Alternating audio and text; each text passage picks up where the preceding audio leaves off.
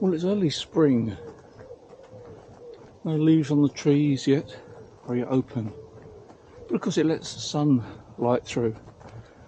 And remind you how good it is to be free, to walk around. Unlike some parts of the world at the moment where there's terrible atrocities taking place. Certainly far different from this, the peace and the quiet. Sunshine, blue sky, birds tweetering in the trees. And yet in other parts of the world there's bombs and missiles dropping, buildings being obliterated, people being obliterated, serious injuries, innocent children being hit. It makes me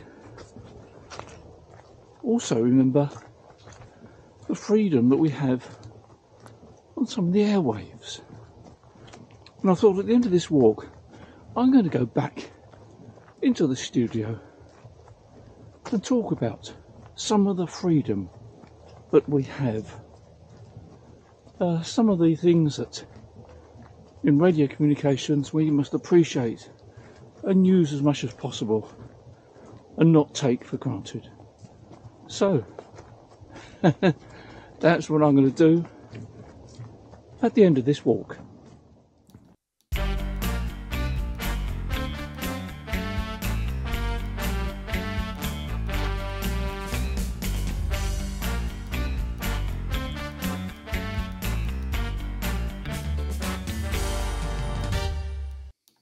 I get quite a few text messages from people that watch these videos, and occasionally there's something really interesting that crops up, and this is just such an occasion.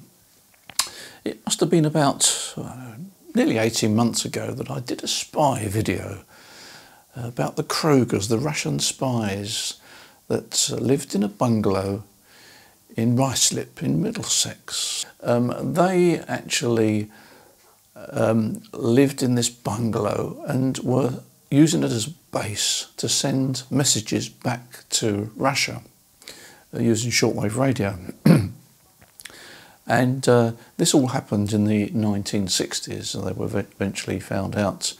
MI5 tracked them down, and they and other people involved in this spying were put in prison, and ultimately there was an exchange of prisoners, as it seemed to happen in those days.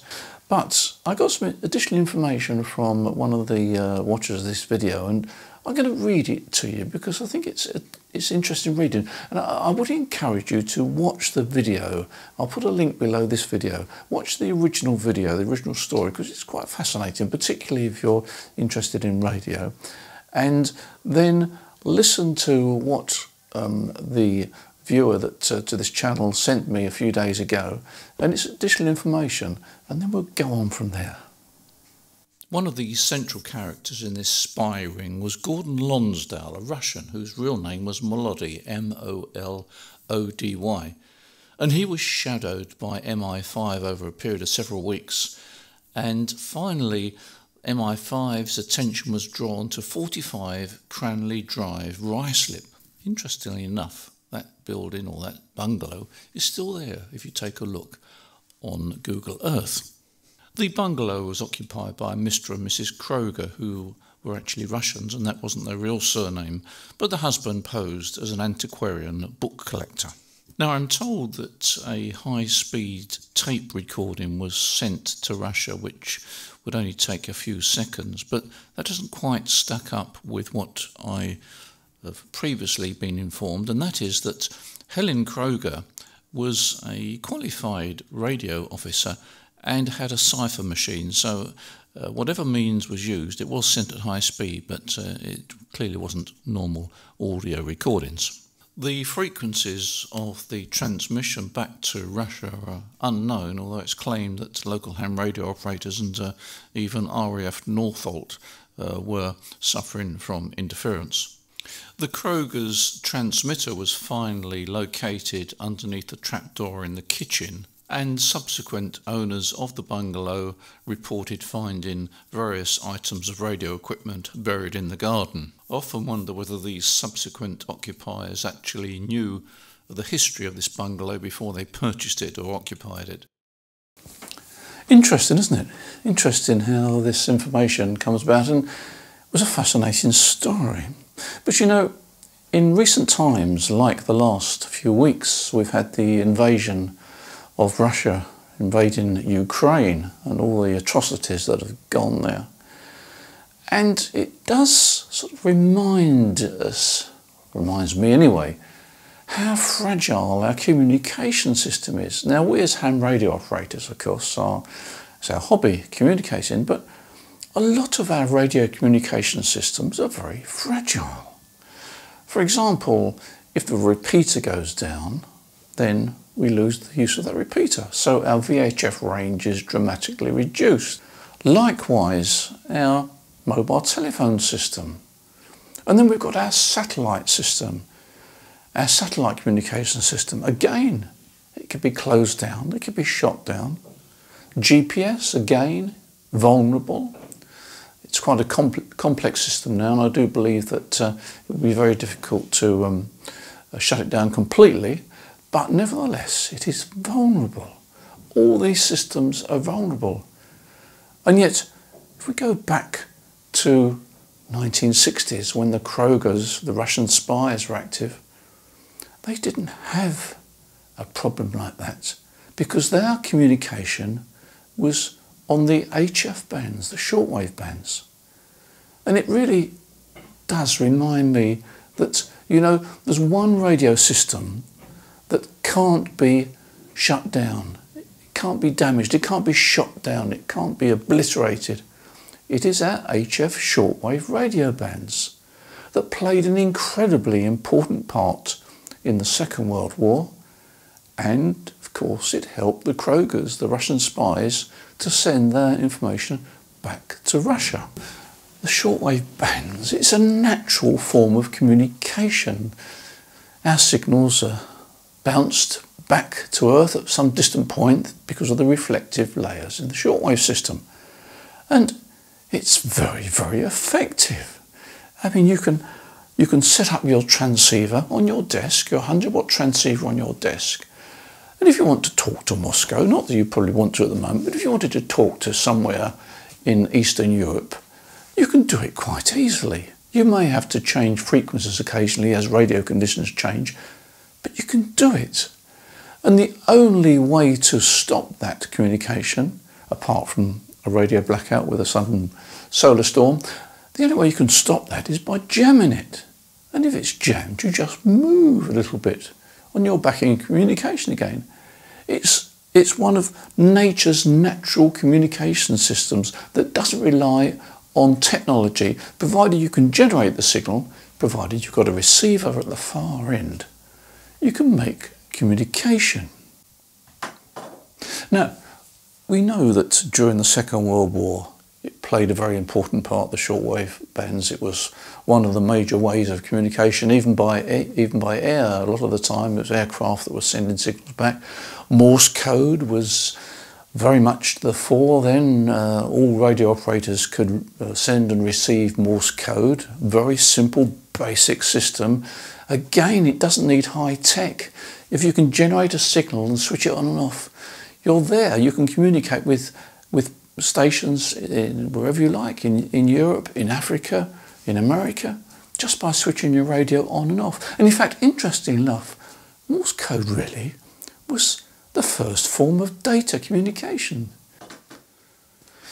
And although the shortwave bands are very vulnerable to changing conditions, they rarely shut down. You just need to be able to move to the right point in order to re-establish communication.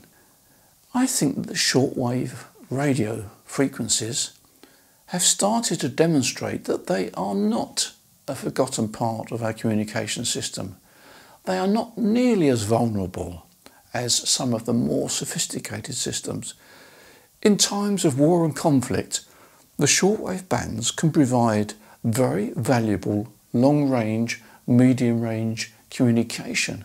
And we as ham radio operators actually occupy quite a large portion of the shortwave band. I think I did a calculation some while ago.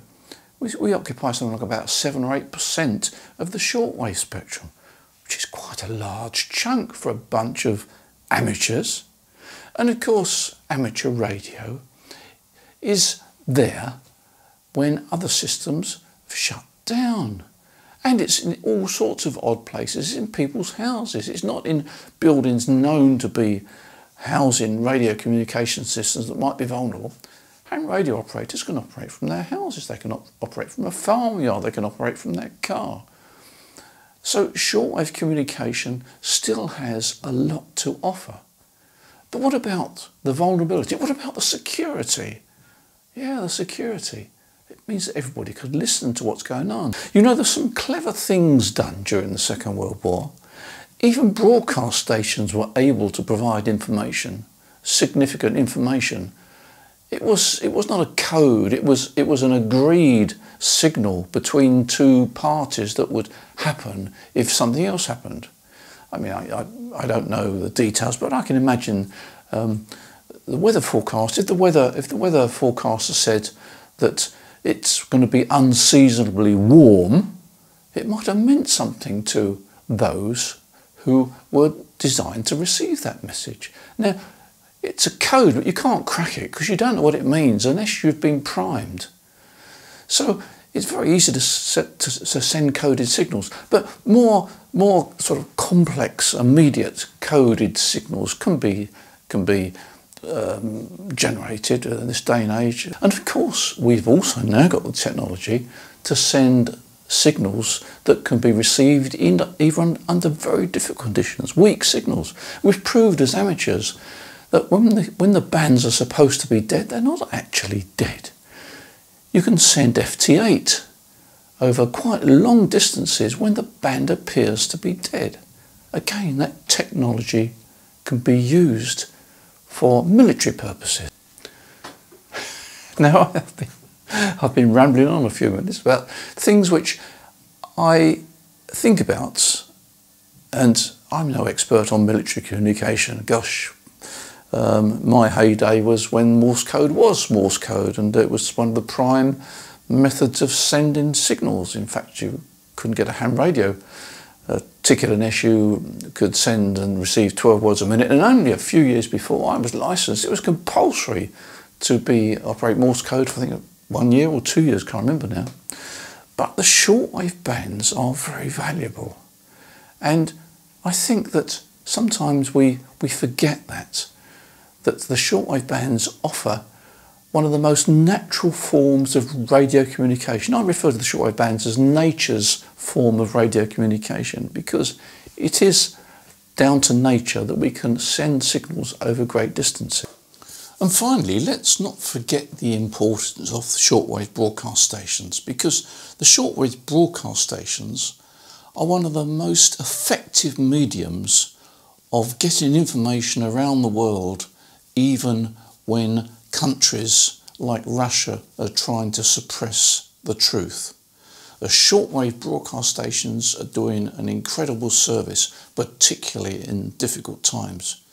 And it is very difficult to jam all the shortwave broadcast stations. The BBC still run an excellent service, and they've been famous for many years now, their world service. But the broadcast stations do fulfil an important task. And the only problem is, of course, that there's less and less people with shortwave receivers these days. I mean, we do the Texan range of shortwave receivers, and we sell them regularly. But I just wonder how many people now have got a shortwave broadcast receiver in their home compared with what they might have had 20 or 30 years ago. You know, the days when the old valve radio sat on the sideboard or wherever it was in the lounge or the living room or even the kitchen. And you had a shortwave band on it, and you could twiddle around and listen to some of these fascinating transmissions. Well, I don't think so many people have got that now. I'm not sure what the answer is, but nevertheless, it is the most effective way of getting information around the world, and it is very, very difficult to stop it. Yeah, by the way, we haven't got a new studio, but this is a different layout now.